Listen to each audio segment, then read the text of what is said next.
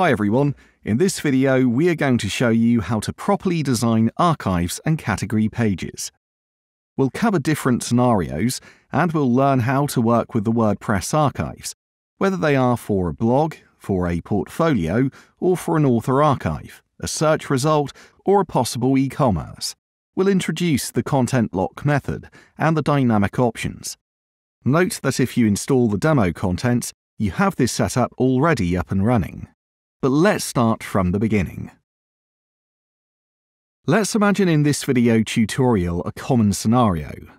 Assume that with the page builder, we've created our blog page. The layout is cool and works as it should. We have a minimal layout with sleek thumbnails and smooth animated effects.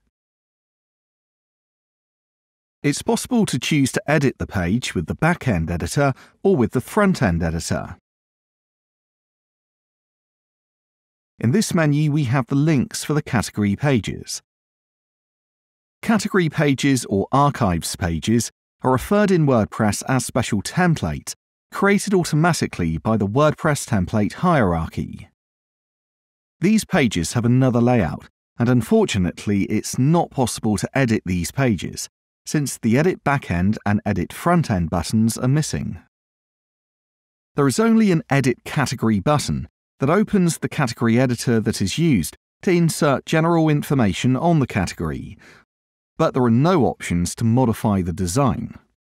This is native of WordPress, and it happens since the archives or category pages are dynamic. They belong to the WordPress archives templates hierarchical system and cannot be edited like normal pages. Before we find out how to design these special pages, let's imagine another scenario.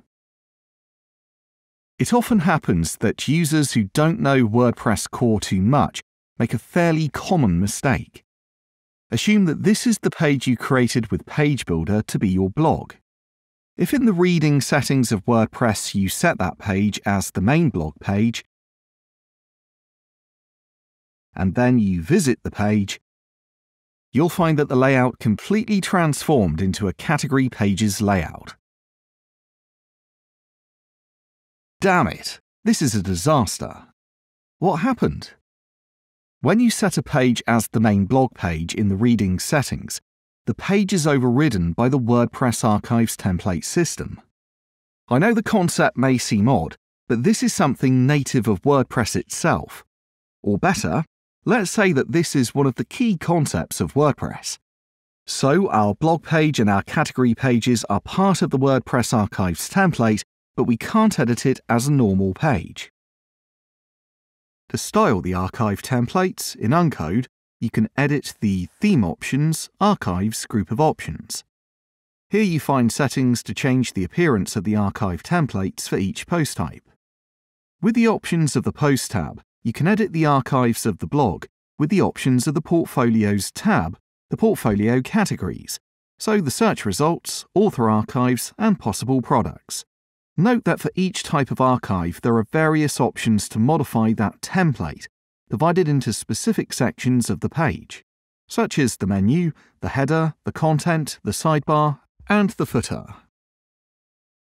Let's try, for example, to open the content options and modify the width of the thumbnails. Remember that the size is defined in twelfths, so for example 6/12 refer to 50% of the available width. I save Theme Options, and I go to refresh my main blog index and the category pages. Okay, perfect, it works. Note that these are simple settings that can be used as quick presets, since many users don't need to customize the category pages layouts too much. Well, the layout is neat, but it's certainly not as modern and stylish as the initial layout we designed with Page Builder. This is where the content block comes in. Let's introduce the content block mode and set the content block method in the Theme Options, Posts, Header. We have dedicated specific video tutorials to the content block. For now, you only need to know that a content block is a dynamic fragment of content that can be edited with the Page Builder and that can be used by other pages. This is a unique feature of Uncode that you won't find in other WordPress themes. We now see two content blocks that we will assign to the header and to the content parts. You see, in fact, that there is the possibility to set a content block for the header and one for the content. In these content blocks, we'll copy respectively the header and the content of our initial design.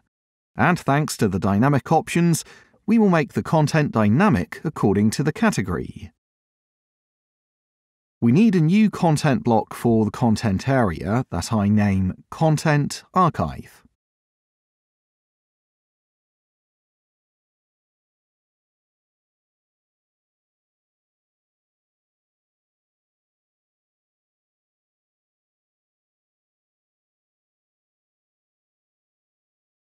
And another content block I save as Header Archive.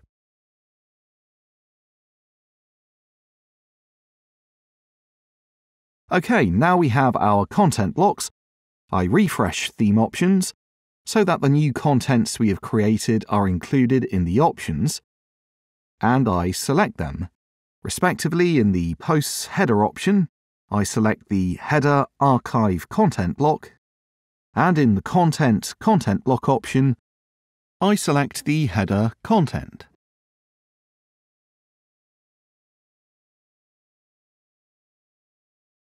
In the new created content blocks, we can apply or transfer the initial design.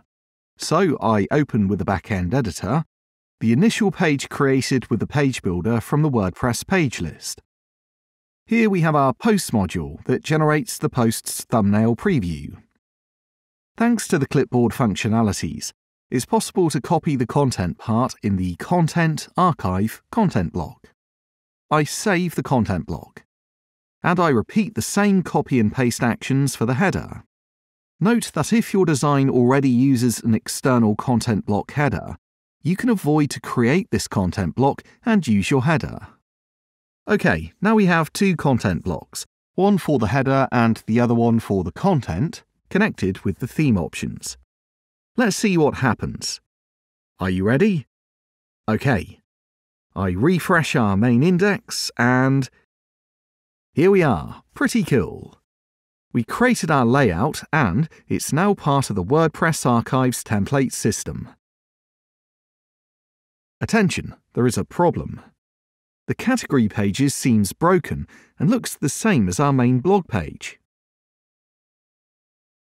This is where the dynamic options of Uncode come into play. Let's open our header content blocks with the front-end page builder, or if you prefer, continue with the back-end editor. Dynamic options can be activated for the most important modules of the Uncode page builder, and make the module's content dynamic using the native WordPress value for a given context.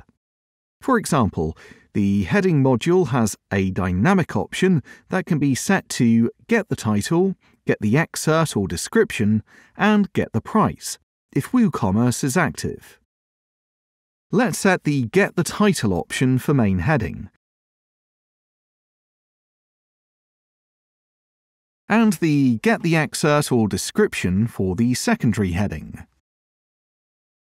As seen at the beginning of the video, for each of our category in the category editor, it's possible to set a title and a description. That's exactly the data we need to fetch in our headings.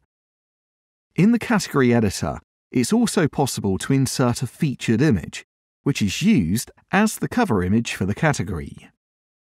Note that the row background has a dynamic option when used inside a content block.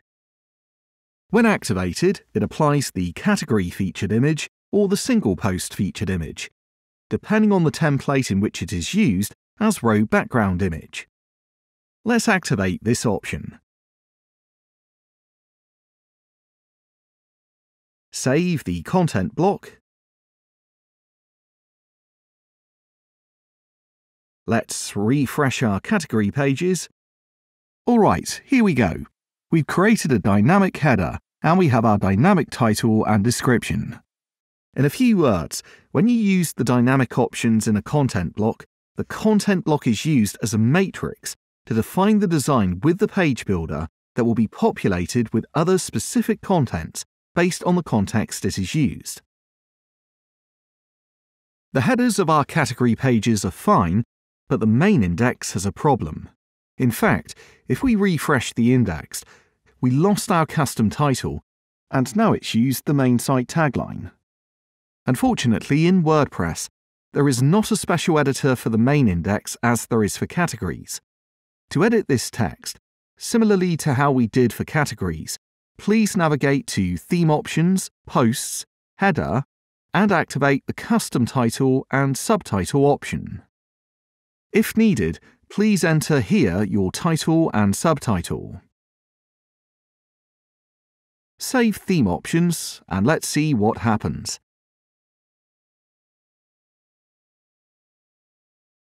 Perfect. We also have specific control over the category main index title and description. Until now, we modified the header and explored the dynamic concept. Now let's modify the main content area of the page.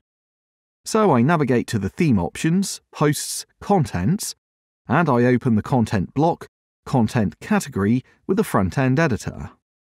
I open the Posts module settings, and I activate the Dynamic Query option. When this option is active, the build query options are not taken in account, and the Posts module will be populated using the native WordPress queries for a given context. Let's save the Content block, and let's refresh the category pages. Here we are. It's possible to see that each category presents only the posts that are part of that specific category. So the content is dynamic based on the context. We have working category pages, while the main archive page presents the complete list of the blog posts from both categories. All right. Note that with this method, you can style and design not only blog posts, but also search results, portfolio archives, shop categories, a custom post type archive, or an author index page. Summing up, thanks to the content blocks and to the dynamic options, it's possible to control, with the page builder, the design of the WordPress archive templates. Shall we change the gap between the thumbnails? I open the content block. I edit the Posts module setting gap value. Save it. This means it's easy to create or modify any kind of layout.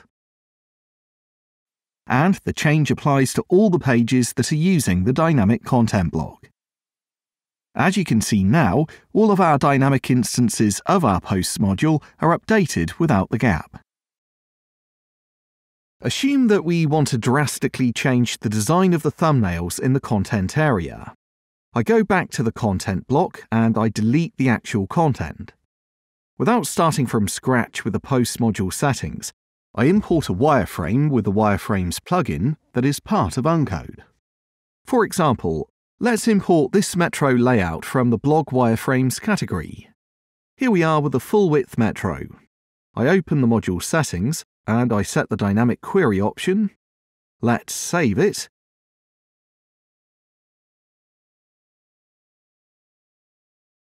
I save the content block. Perfect. And refresh the main index. Here we are. In just a few clicks, I've revolutionized the look. And here we have once again completely transformed our layout. Currently, the main page and the category pages have the same layout, each with its own specific contents. But what if you want the main page of your blog, portfolio, or shop to have a different layout than the category pages? For example, you need to create an eye-catching homepage. Simple. You can avoid selecting the page in the WordPress reading settings options as we did. This way, as in this example, you can design with the page builder a different blog homepage or main index and use the theme options and the dynamic content block to style the archive templates as done in this video. In short, with Uncode, you have all the options you may need to completely control the WordPress archives and categories templates.